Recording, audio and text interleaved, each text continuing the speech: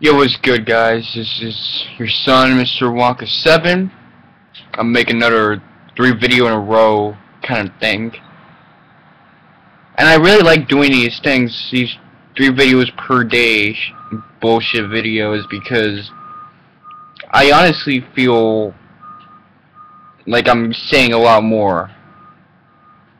I miss some days where I could like skip a few days and do a hentai review, but now I can skip a few days and do 3 videos in one, like in 2011. Now that's some good shit. But what I want to talk about is the fact that I basically had 6 months without academia. I graduated high school, didn't go straight to college, didn't want to, didn't apply. Everyone kind of had to deal with that stress. I didn't. And now their first semester has come to an end for most part. Finals is done, so these guys have completed their first semester. And I wanted to basically describe, from my perspective, what no longer being in academia feels like. Because I've had to go through the 12 years of that shit. Elementary school, middle school, high school. I think middle school and high school had a bigger impact because you're like going through puberty. So you no longer have to deal with that Freudian early childhood bullshit, which is still very important. I mean, your first few years are probably the most deep and introspective because there's not a lot of it to compare to. But really, getting out of academia has been a net gain for me in many ways. For starters, even though I don't really have a lot to do on a day-to-day basis, I don't have that casual stress. And I think that if I would have immediately gone to college or have gone to college, period, I would start to become much more dependent on that. I mean, let's be honest. Within my first few months, after dealing with my inflammation, so I haven't been making a lot of Mr. Wonka 7 videos around July and June. I was really feeling weird, like, shouldn't I be doing something? Shouldn't I be doing my homework, or shouldn't I be doing this or that?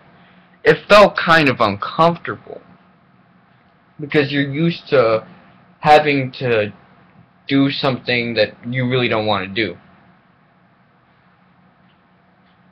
Which is essentially life in many ways, but there's a pressure that's being enforced on you by bureaucrats, by, I guess you can say,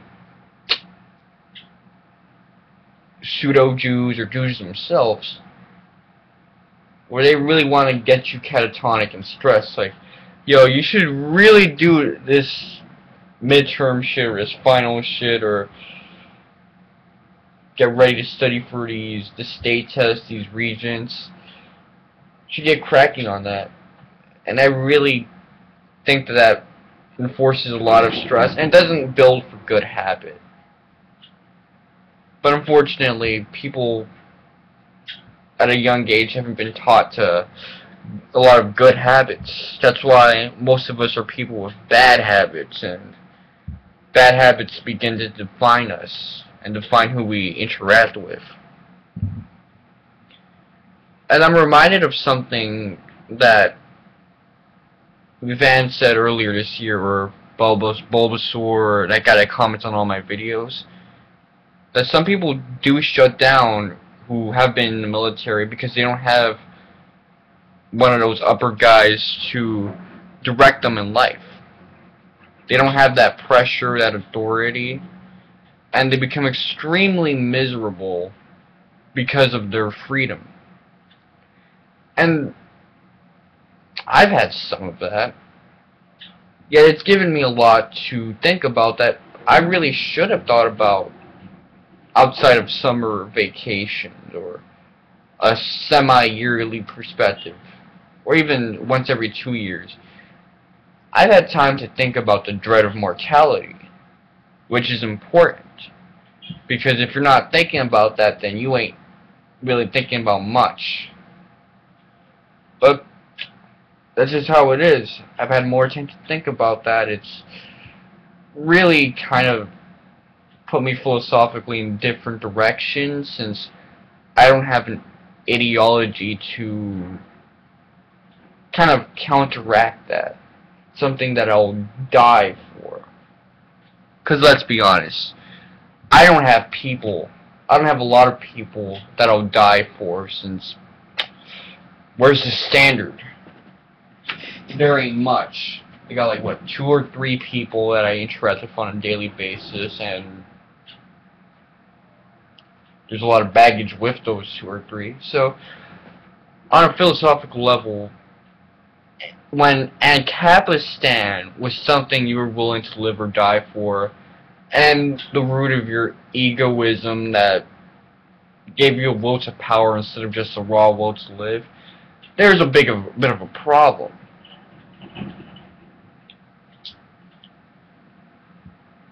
And in many ways, that is something I had to check for.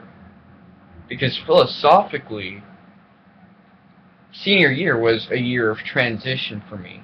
Much like senior year of my 8th grade was a year of transition from liberalism to anarcho-capitalism. And now it's dropping ideology altogether and accepting a far right or third way mentality. And you're not going to think about things this intensely while you're in a fucking academic section. It's kind of funny. There's not a lot of room for actual thinking, actual learning.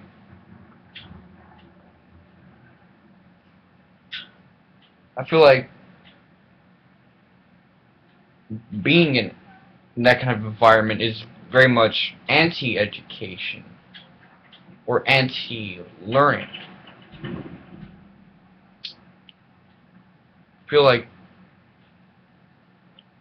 you know, when you're in a public environment, there's pamphlets full of PC information, basically talking about how sex works or things of this nature.